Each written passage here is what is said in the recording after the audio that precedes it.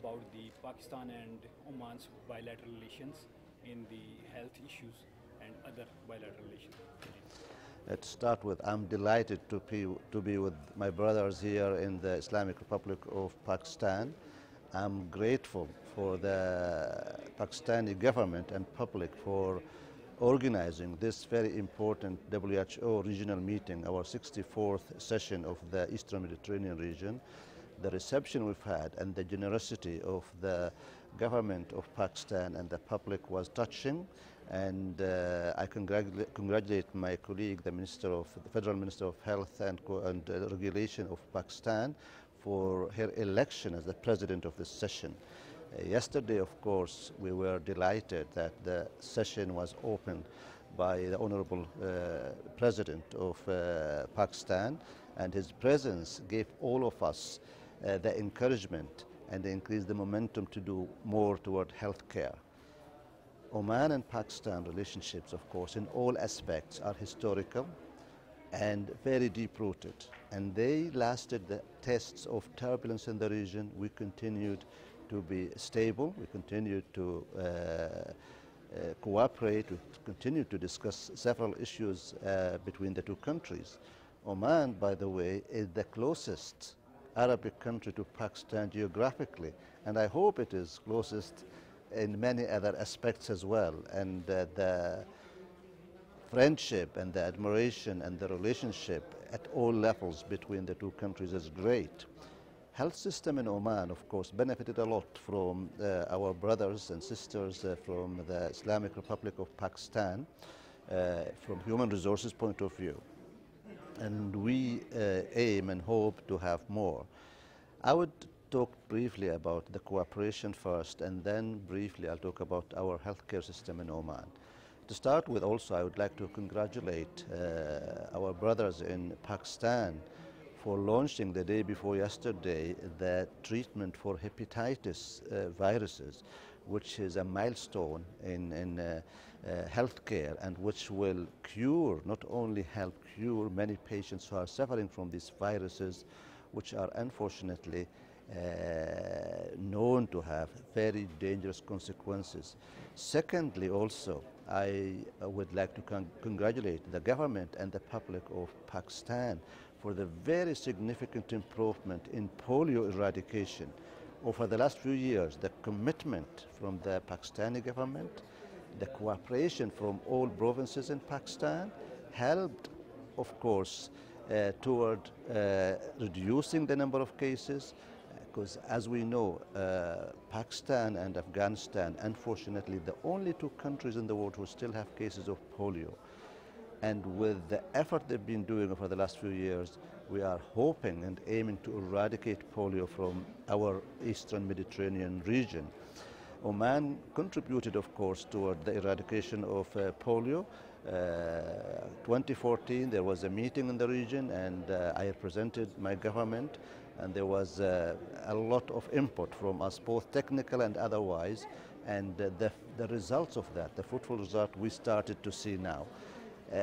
As also I've discovered, the healthcare in Pakistan is progressing, especially after the introduction of the health insurance, which will cover most needs of those who cannot afford it will be covered. This is a great and important step. We all know that healthy nation is a productive nation. So health, productivity, and life, you cannot separate them. So the importance of also having this meeting in Pakistan, many of us, including myself, unfortunately, are the first visit, and we were pleasantly surprised by how beautiful the country is. Of course, we knew how nice the people were. We interacted with our colleagues and friends and brothers from Pakistan before, but also Islamabad is very nice, peaceful, quiet, scenery city. So in addition to us having the annual meeting of our region, WHO, I think we've discovered many things about a neighboring country, and I'm hoping to see more of it. In Oman, healthcare before His Majesty Sultan Qaboos took over in 1970 was almost non-existing. We had primitive health centers and hospitals, and our health indicators which people in healthcare will recognize, were very poor. I'll give you an example. In 1970, 71, His Majesty took over in 1970. Our life expectancy in Oman, i.e., the majority of people do not exceed the age of 50. So life expectancy in 1970 was 50, 51. Today, the life expectancy jumped from 50 years to 77 years. The death in children and newborn was very, very high in 1970s. It was about 20+% of babies who were born before 1970 did not see their 5th birthday. They were dying from malaria, tuberculosis, other infectious diseases. Today, that number, instead of about 200 per 1,000 deaths, today it's less than 9.5. Of course, in all other indicators of health issues, is tremendous improvement, and I'm proud and glad to say that Oman was rated by many UN agencies as the fastest growing country in human development. Of course, this would not have happened without help from friends, allies, and organizations such as our brothers and friends in Pakistan. You want to discuss the role of the WHO for this conference. What is the role of the WHO? WHO, of course, there are several regions, and our region called the Eastern Mediterranean region, which encompasses 22 countries, basically from Afghanistan to Morocco. And we have annual meeting, usually our headquarters in Cairo, but there are occasions where the meeting is hosted by a country like our brothers in Pakistan this time. We hosted it in Oman 2012. Of course, WHO considered to be the reference for healthcare worldwide. All the policies and regulation are either set by or adopted or approved by WHO. So the importance of WHO, especially in our region, is extremely high. This meeting in Pakistan will concentrate on issues that are important to all the countries in the region. Unfortunately, it's a fact also that our region, the Eastern Mediterranean, have the highest number of countries with conflict, with natural disasters, with poverty, with immigration, with people displaced because of conflicts. So the need for the WHO and the countries that are peaceful to cooperate to help other countries and the public in these countries is huge. And this is one of the issues I raised today and I'm very passionate about. In healthcare, we should be an entry for peace and security. We should be actually participating indirectly to make the world more peaceful and pleasant to live in. So that's one issue we'll discuss here. Of course, we've mentioned about the communicable diseases, infectious diseases, and the progress in hepatitis treatment, in polio eradication, in malaria is very obvious, but we'll also, WHO, with the technical support for the regional countries, will strengthen that. One of the issues which we always discuss and we will continue to discuss is what is called non-communicable diseases. These are unfortunately, in the past, they were known to be diseases of rich countries and the Western societies, but not anymore. Diabetes, cardiovascular or heart disease, cancer, respiratory diseases are very common in our region. And unfortunately, because of certain practices, smoking, lack of exercise, very bad diet in certain areas, especially with high intake of sugar, these diseases are in increase and they are very costly for both the individuals and the countries. They are diseases for life. So the person is suffering all their life, firstly. Secondly, the countries will need to provide treatment lifelong, which is very costly. The good thing that 40% of these diseases can be prevented by modifying our lifestyle, 40%. So what I'm trying to say to the public, health is the responsibility of each and every one of you. At home, at school, the workplaces, wherever you are. Health education and information are available everywhere, but we need to look after our health. WHO is definitely taking the leading role in this. In Oman, like many other countries, including Pakistan, we have a high-level committee to combat non-communicable diseases. We are working to achieve the WHO Sustainable Development Goal related to health by 2030, and we have technical support from WHO. So these meetings, annual meeting, there are so many things in the agenda that are important for each country, and we try to concentrate on issues that will improve the living standard for everybody, and we take also into consideration the country's population, geographical variation, their economic situation, so that we don't mix things that are not similar. And this is our second day, and the organization, honestly, I'm not flattering my brothers and sisters in Pakistan, but it's been great, and everybody is delighted to be here.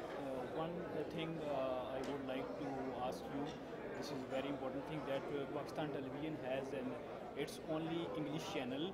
It's a PTV World English channel, and some comments, it's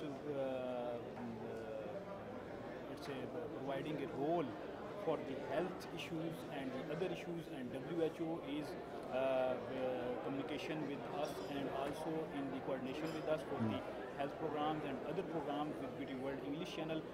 Some sentence please give us about our English channel. Okay. Well, to start with, the role of the media in healthcare is extremely important. They are our partner to deliver the message to the public, whether it's in Oman, in Pakistan, in the United States, all types of media, the social media, TV, newspapers, and there is lots of cooperation between health sector and the social media. What I want people who are listening in your English watching, your English speaking TV channel, as I said before, I'm grateful to be in Pakistan and thankful to the Pakistani government and the public for organizing this very important 64th session of our regional WHO meeting. The hospitality we received is great. Last night we had a wonderful cultural night with, it's called The Color of Pakistan, with various dances from different parts of Pakistan. Everybody wanted actually to stay longer, and it was beautiful.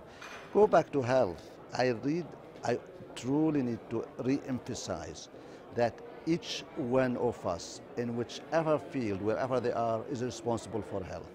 We all know smoking kills, and we need to stop it. We all know that non-communicable diseases, cancer, diabetes, heart disease, respiratory disease, majority of it related to our lifestyle. Therefore, I'm urging everybody to exercise as much as they can, minimum 30 minutes a day, to watch what they eat, reduce their sugar and salt intake, to stop smoking. There's no question about it, it's a killer. And the governments and the health organizations will do their level best to give the right information firstly, to provide the tools for diagnosis and treatment. But who wants to be sick? Nobody. So it's in your hand. You are the one who can make your life healthier and better. We can only provide you with the information, we can provide you with medication, we can open hospitals and health centers. Let me go back to Oman briefly. We have a very strong primary health care where it is accessible to all the public, it's free of charge, and it is the focal point for managing all our diseases. And this, I think, made the healthcare system in Oman one of the best worldwide. And we are ready and happy to share with our friends and brothers in Pakistan all our experiences. We learn from each other. These meetings are not just for appearance in the media, but we learn a lot from each other's experience. We share these experiences, and there are lots of cooperation between different countries in the region.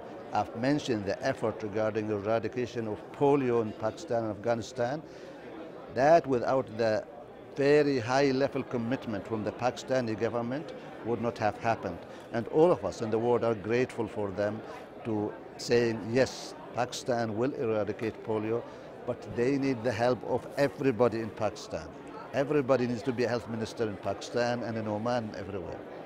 Thank you so much. Thank you very Grateful much. to you Thank for you. giving the precious time. Thank you very much. And as I said, it's a beautiful city, Islamabad, and we definitely will come back. And thank you again for our brothers in Pakistan for hosting the meeting. Thank you. Once again,